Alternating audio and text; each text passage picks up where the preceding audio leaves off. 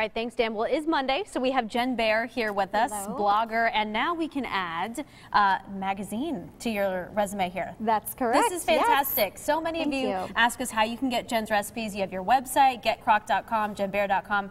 Now you can get one of these magazines. Fantastic. So you brought some recipes for us. That's right. So as you mentioned, this is my first magazine, the premiere edition of Get Crocked. It's all slow cooker comfort foods for this edition. Love it. And so I wanted to share, some of the recipes that readers can find in the magazine. Fantastic. So first we've got a baked ziti. Oh my gosh. Really easy, but really delicious. And so the great thing about this is you don't have to cook the noodles before you put them in. Great. Really, you just put all of the ingredients together. And this one slow cooks for about 4 hours. Oh, that's not that bad Yeah, at all. not bad at all. And for me, I'll put it in the slow cooker before I go pick up Bally from school. We'll kind of run our after school errands, and when we come home in the evening, dinner's already ready for us. Just throw together a salad and we're good to go. So easy. That's the beauty of the crock pot, and it's nice and thick and just looks absolutely delicious there. Yeah, and it makes a big portions, right? A big serving, so there's always a lot of leftovers. You'll be eating that for a little while. Yeah. Okay, so it looks like we have some filling here maybe for quesadilla. That's right. So everybody loves chicken quesadillas, of course. right? So this is one of the most popular recipes on my website, and so I wanted to include it in the magazine as well.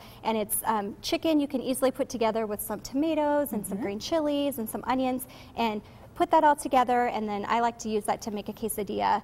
And I recommend using the uncooked tortillas because you can cook those on your stovetop, put some of the cheese and some of the quesadilla filling, and then make those nice and fresh. And then if you have some leftover chicken, you can always use that for other meals during the week. Absolutely. It's great on a salad. I've even put it in an omelet before, so delicious. if you've got leftovers, there's a lot of things you can do with it. Lots of options. And then this smells amazing over here. Whatever you brought us, apples and cinnamon, can't go wrong with that. That's right. So this is a little bit healthier twist on a dessert. It's apples and cinnamon, and a little bit better than just your store-bought applesauce. Sure. And once you taste it, I promise you, you'll never buy applesauce again because it's so easy to make. Yeah. And it really is good. And you can have it as a nice, healthier option for a dessert. You can even freeze it and then in individual portions and put it in the kiddos' lunch boxes. And it's thawed out by lunchtime, and it's a nice sweet treat that's not too unhealthy. Fabulous. Well, thank you so much, Jenn. Congratulations on the magazine. Thank you. Hopefully you can go out there and check it out. That's right. We're back after this.